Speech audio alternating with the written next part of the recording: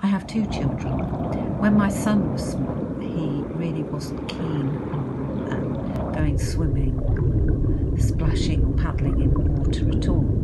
I remember we took him on holiday and took him swimming, and he cried the whole time. And when he was older, aged about 4 and started swimming lessons, he really didn't enjoy them to begin with. He used to cry and just wasn't keen on the water. By contrast, my daughter was just the opposite. She was fearless in the water. I had a very nasty experience a few years ago. I was in this pool with my husband. I could usually manage to do a width.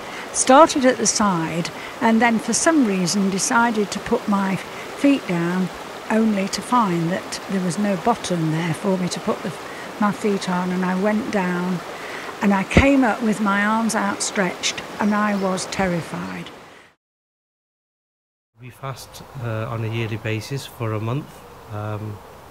We begin the fast before dawn and we break the fast at sunset. So the fast requires going without food and drink, and we've been going without food and drink for approximately 20 hours.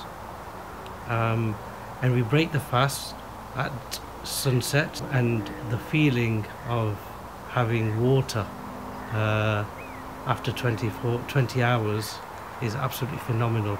A person does really realise how much of a great bounty water is. When I was a scout, I used to do a lot of canoeing. And when I was about 12, on the first time I went on the river, me and my mate Dylan were a bit scared, so we decided to go in the same canoe as our leader, Martin. However, the boat capsized, and then I got trapped underneath the canoe because I was 12, started to panic, and